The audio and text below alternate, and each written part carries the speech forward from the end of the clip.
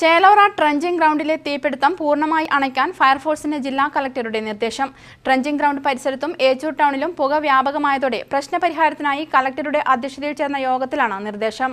16 lorry വെള്ളം ഇതിനോടകം പ്രദേശത്ത് ഉപയോഗപ്പെടുത്തിയതായും തീയും പുകയും പൂർണ്ണമായും ഇല്ലാതാക്കാൻ 5 ലക്ഷം ലിറ്റർ വെള്ളമെങ്കിലും തടസ്സമില്ലാതെ ലഭിക്കണമെന്നും ഫയർ സ്റ്റേഷൻ ഓഫീസർ യോഗത്തെ അറിയിച്ചു. ഫയർഫോഴ്സിന് തടസ്സമില്ലാതെ വെള്ളം ലഭ്യമാക്കാൻ ആവശ്യമായ നടപടി കോർപ്പറേഷൻ സ്വീകരിക്കണം.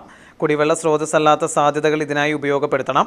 പ്രശ്നത്തിനുള്ള ശാശ്വത പരിഹാരമായി പദ്ധതി പ്രദേശത്ത് ചുറ്റുവേലി സ്ഥാപിക്കുന്നതടക്കമുള്ള നടപടികളിൽ തീ പൂർണ്ണമായി അണച്ചതിനു ശേഷം തീരുമാനമെടുക്കുമെന്നും കലക്ടർ വ്യക്തമാക്കി. സ്ഥലത്ത് സാമൂഹ്യ വിരുദ്ധരുടെ സാന്നിധ്യം തടയാൻ പോലീസ് നിരീക്ഷണം ഉണ്ടാവണമെന്ന് മേയർ ആവശ്യപ്പെട്ടു. കണ്ണൂർ കോർപ്പറേഷന്റെ ട്രഞ്ചിംഗ് ഗ്രൗണ്ടിലെ മാലിന്യ കൂമ്പാരത്തിന് മാർച്ച് 8-നാണ് തീപിടിച്ചത്.